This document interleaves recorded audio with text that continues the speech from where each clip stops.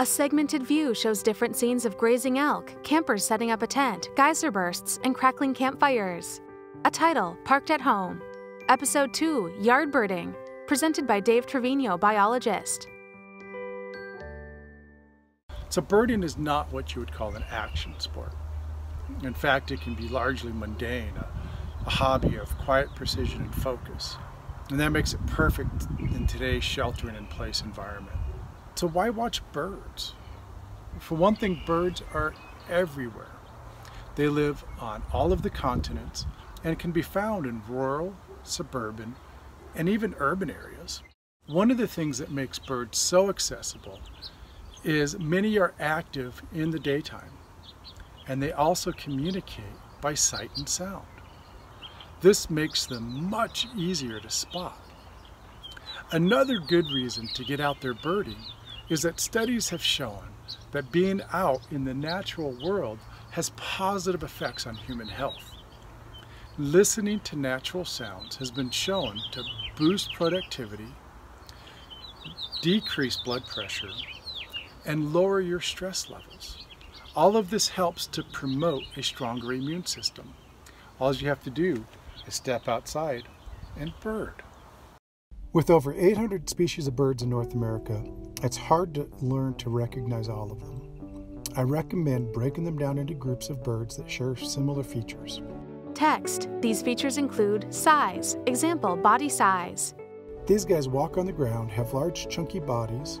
Owls are large with rounded head. Proportion. Example, bill, neck, and leg length. They have a medium-sized bill and a moderate to long neck. They have long necks, long bill, usually very long legs, and a short tail. Posture. Raptors. They like to sit upright on branches or fences. Woodpeckers like to cling to tree trunks. Songbirds. So this is the most diverse group, and it's easiest to break them down to even smaller groups. Photos show warblers, blackbirds, finches, thrushes, corvids, and tree creepers. Once you get the general group that a bird belongs to, now where do you go to find the bird? So you can either use a paper guidebook or electronically via a smartphone app or an online guide. One of the advantages of using a smartphone app and online guide is that they will walk you through all of the ID hints and then give you a list of potential matches.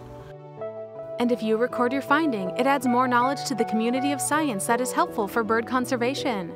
Here are some hints on what exactly to look for. Size and shape. Focus on the relative size. Is it a sparrow or a robin-sized bird? Color patterns and markings. Where was the color? How much of it was there? Is there a pattern like streaks or spots? Rings around the eyes? Behavior. What is the bird doing? How did it fly? What was it eating? Habitat and range. Are you in an open field or a forest? Range can be a little bit more tricky. Sounds. Not only can the songs alert you to the presence of a bird, it can be the key to identifying some birds. You can use the Voice Memo app on your smartphone to record and upload bird songs to help with ID. So now you know what your bird is. Congratulations. That's a huge step in birding. Last thoughts from Dave.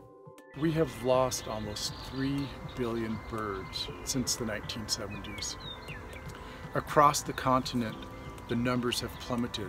To help bring birds back, there are 7 simple actions that we all can take.